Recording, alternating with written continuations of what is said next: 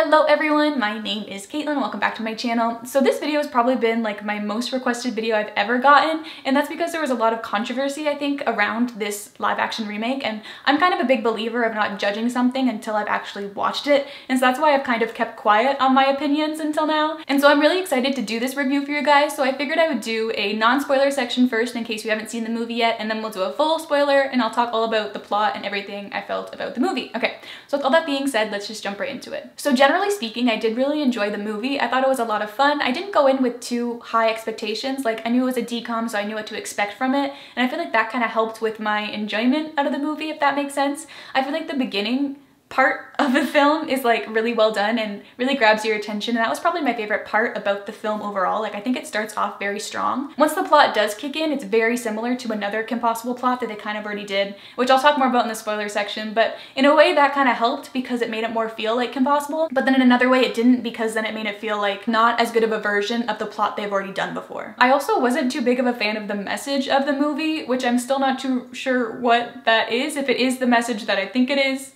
We'll talk more about that in the spoiler section because I don't want to spoil anything, but I feel like the message is a bit weird.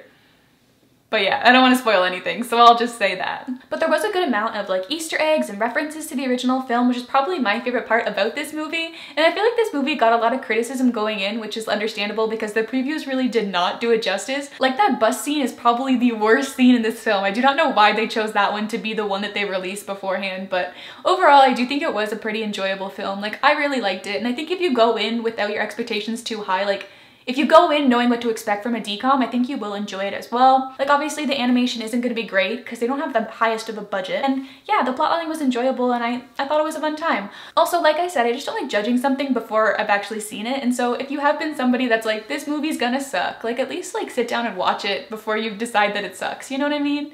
Anyways, with all that being said, let's move on to the spoiler section. So I really wasn't happy with the addition of Athena in the first place. Like, when they first announced that they were gonna add someone new to Team Possible or whatever you want to call it, I just didn't really like the idea of that because I wasn't sure how that was going to affect the dynamic between Ron and Kim. Like, the reason why I like Monique so much is because she kind of serves as another friend to Kim that's separate from the whole mission stuff, whereas Athena is introduced and then right away is brought into the mission world, which is like, I don't know, I just wasn't too happy with that. And then I was disappointed because I felt like adding in Athena took attention away from Kim and Ron's relationship, which is something I was really looking forward to seeing in like this live action setting. And then you have her reveal, which so at the beginning of the movie, like during that Poppy Blue scene, I actually joked with Nina and I was like, she's gonna be a syntho droid because she's acting really weird and then Kim's acting really weird too, and so I was like, she's a syntho droid, like as a joke, because they've already done that plot line, they're not gonna do it again, right?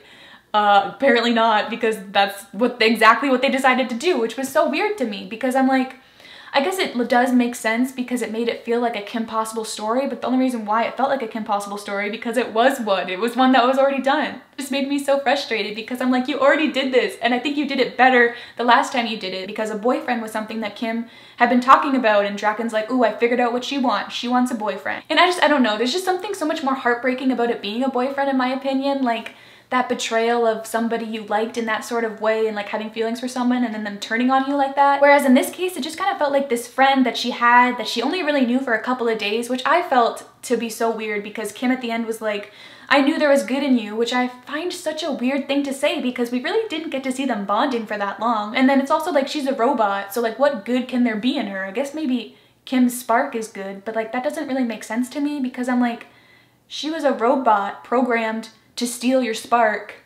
So like, what good is in her? Like, when she died, I was not sad at all. I was kind of chill with her dying. Like, she's a robot, okay, she can die. Like, why are we so attached to this robot that's been evil this whole time? I'm so confused. I guess I just have a hard time sympathizing with like a robot. Even though she does look like a teenage girl, I'm like, but you're a robot. I feel weird about this. This is the message I was talking about earlier. I was like, so confused by. And then I also wasn't sure if the message was like, there's gonna be people that are better than you, because there wasn't. It's a robot. There's nobody better than Kim. So like the whole lesson that she learned makes no sense because there's no one better than her. It's just a robot. And then it's like, so if that's not the lesson, then is the lesson that robots can be good too? Robots can be people? We should treat robots like people? I don't want to treat robots like people. That's weird. I don't know. It's confusing. But let's move on because I did really want to talk about Kim because I felt like this Kim was so different from animated Kim. And that's nothing against like Sadie Stanley. I thought that she was cute, adorable. She was actually like a pretty decent actress for this being her first film ever, and so I thought that that was really neat. It was just the fact that like this Kim was just so different. Like, I'm gonna be honest, animated Kim kind of bugs me at times. Like, I find her to be a bit self-centered. She's incredibly sassy and a bit rude at times and kind of selfish. So that was something that bugged me about Kim, but I also felt like that's what made Kim such a realistic and like well-rounded teenage character, was I felt like this Kim was kind of almost too nice or too perfect in a way, whereas I felt like that really wasn't what animated Kim was about. I also feel like animated Kim was just so much more teenagery than this Kim, which I feel like is hard to explain. But like there's this one example of Kim like fighting and she calls Monique and they just start like gossiping about the spring formal or whatever the dance was. And I just could never see live action Kim doing that. Like, she just seems way too serious in a way, or I don't know, just not like a teenager. She seems like, I don't know, it's hard to describe what it is, but she just doesn't seem like as teenagery or as like concerned about teenager stuff. Or maybe that was just me reading too much into things. I don't know. I also found that the lack of cheerleading in this film was really disappointing. Like, cheerleading for animated Kim was such a big part of her character, and for them to basically like throw it out in this movie made me so sad, especially because like that's something that explained why Kim was so good at what she did. I also don't know why Kim had to do so many unnecessary flips in this film. Like when she goes to like pick up her homework and does a cartwheel or like jumps out of her bedroom window and like does a flip around. I'm like, why is there so many flips? Like, Kim was not like flipping around in the cartoon that much, I feel like. And I understand that they are different types of mediums, and so I can respect that they are gonna have their differences. I basically feel like animated Kim was a lot cooler than this Kim. I don't know what it was. I guess they just kind of softened up this Kim, which like kind of took away some of her spark. That's funny. Let's move on to Ron, because he was very different in this film and we hardly even saw him, which made me sad. I felt like in the show they always treated Ron as an equal to Kim. Like, I feel like they focused on them evenly, whereas in this movie I really felt like they made Kim the main character and Ron was kind of a side character, which I feel like wasn't the case in the show, which made me sad. Like, we didn't really get any scenes of Ron just on his own, or even just like Ron and Rufus doing something, or just Ron and Kim doing something, besides like a couple small scenes. Actually, my favorite scene in the whole movie was probably the scene where they're trapped together in the electric eel tank. I feel like that one really showcased what the show was about. Like, something I was concerned about going into the movie was if they'd actually have something be like as scary as like it was in the cartoon, and like how that would act in live action. And so I felt like that scene was like the best in the whole movie. That was my favorite scene. I also wish that they did have Rufus from the beginning like they do in the show. I understand that him getting him from Draken kind of explains why Rufus is more smarter than a normal mole rat, but it's also like, I don't think he needed to explain that. And I also really like Smarty Mart, and so the fact that like we didn't need to have Smarty Mart in this movie makes me sad, because Smarty Mart was the best. But yeah, overall I did like Sean as Ron. I thought he did a good job, but he's just a very different Ron, similar to Kim. Like, he's definitely not as loud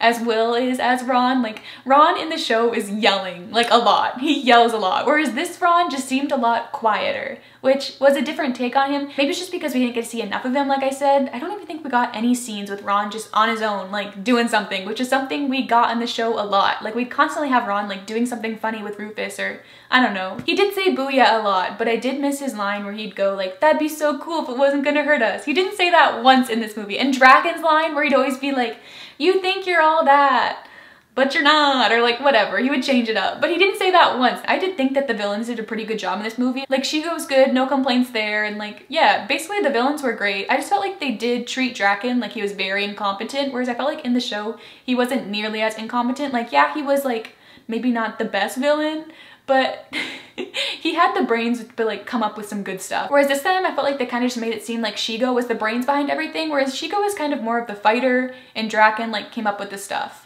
At least that's how it was in So the Drama. And so, I don't know, I feel like they made him too incompetent, and it made me sad because he's not that incompetent. Also, this could just be me really nitpicking, but I felt like something about Draken was that he always wanted to take over the world. Whereas in this movie, they really made it seem like his goal is just to take down Kim, which really wasn't his goal in the show. Like, in the show, it was always, I'm gonna take over the world and this is my plan to do it, and if Kim comes, this is my other plan to get rid of her. Like, his focus was never to get rid of Kim. His focus was always to take over the world, and like Kim was put second if she like comes and tries to interfere. And so, I don't know, they just made him too Kim obsessed in my opinion, which I'm just nitpicking at this point, but it's just little things like that that just bugged me. They also set this movie up for a sequel, which I'm like not too happy about. Like, I understand that they want to revive Kim Possible or whatever, but I just felt like this Kim Possible is nowhere near as good as the original Kim Possible.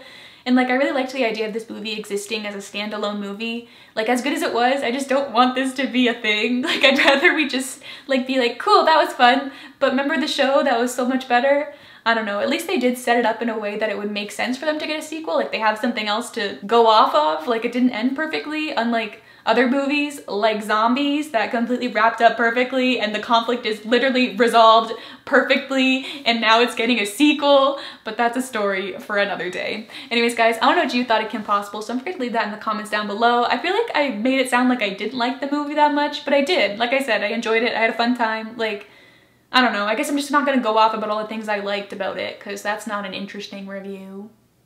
I don't know, let me know down below what you guys thought about the movie. I can't wait to read all about it. Anyways guys, my name is Caitlin. You can follow me everywhere at KateLovesDisney. Don't forget to subscribe and turn on that bell so you'll be notified every time I post a new video. But that's all I have to say for today. Hope you all have a wonderful day and I'll talk to you very, very soon. Do you think Aiden's gonna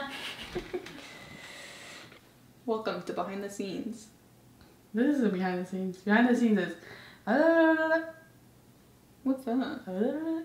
What are you saying? He's saying something and then stopping. Oh, me being like, so what I liked about Kim Possible. So what I liked about Kim Possible. So, Kim Possible. What I liked about it. It's so weird to film here. It was entertaining. I was entertaining through that whole process. Were you? I'm so excited to watch this video again. Really? Are you being sarcastic? What? You're being sarcastic? I really want to know your opinion. You already heard it. And that's the tea. Sis.